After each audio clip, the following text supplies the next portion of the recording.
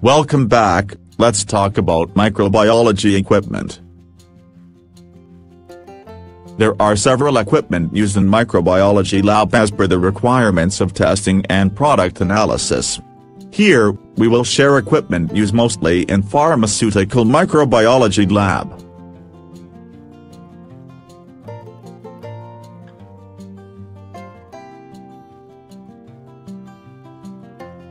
There are plenty of equipment used in microbiology lab in which few are: autoclave, laminar airflow hoods, incubators, weighing balance, colony counter, microscope, water bath, anemometer, particle counter, vortex mixture, filtration assembly, air sampler, pH meter, stirrer, shaker, personal computer.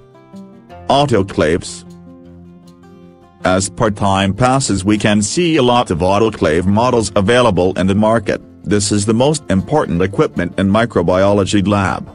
As before start of any testing, media, petri dishes, pipettes, test tubes etc., everything must be sterilized, to avoid false results. Autoclave is used for sterilization purposes by steam sterilization method. In this video the sterilization cycle has been completed. A person is waiting to open the chamber. Waiting to reach down the temperature till 70 degree and also the pressure till 0. It is very dangerous to try to open the chamber on high pressure. So, always read the precautions carefully before using the autoclave. We do sterilization by giving 121 degrees Celsius, at 15 Pascal pressure, for 20 minutes. The timings may vary as per the model.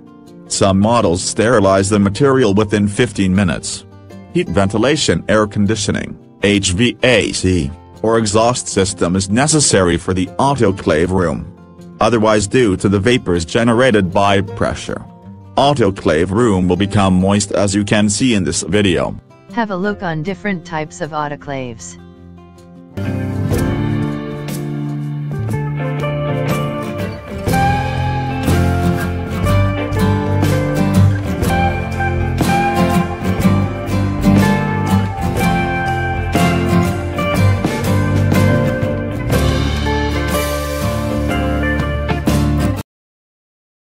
Laminar airflow hoods is also named as biosafety cabinets and biosafety hoods. To know about laminar airflow hoods, you must know about clean room and control environments. But in this video let's talk about laminar as in microbiology lab equipment. There are two kinds of hoods available in the market: vertical and horizontal. But both have same functions. For some critical testing and manufacturing of some critical drugs, some hoods may have UV light to protect extra or prevent from contamination. Laminar airflow hood is considered as Class A. They are used for testing purposes and some kind of manufacturing, like parental drugs and some kind of electronics too. This cabinet gives the filtered clean air to provide contamination-free atmosphere or air. We perform testing and other procedures under laminar hood, when we need false-free results.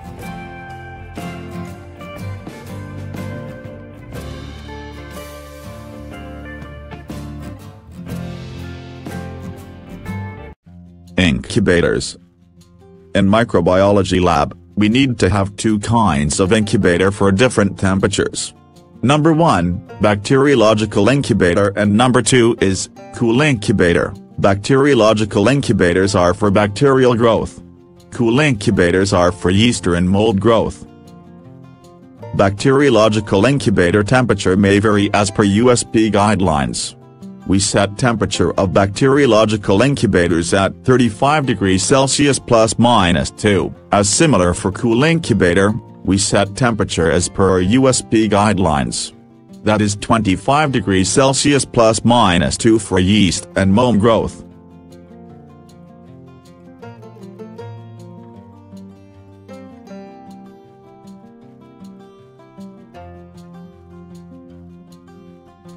Weighing balance. This equipment used for measuring dehydrated media and buffer solution solutes or solvents.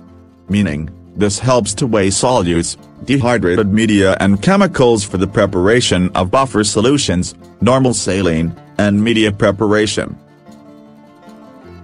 Personally, I would like to suggest these kind of electronic balance for the micro lab, as these are easy to handle and weigh.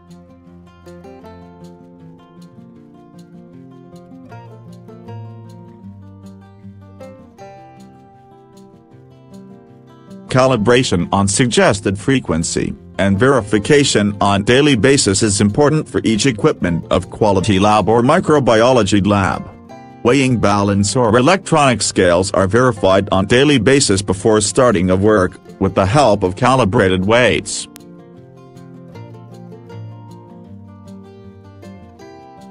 Keeping records is also an important work for the laboratory. We will discuss this important thing in any other video. So, after doing work on autoclave, incubators, laminar airflow hoods or weighing balance logbooks and data must be maintained.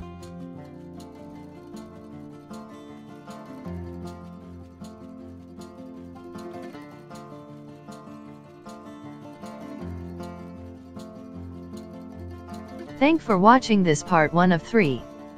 We will share other parts too with some little details about equipment of micro lab.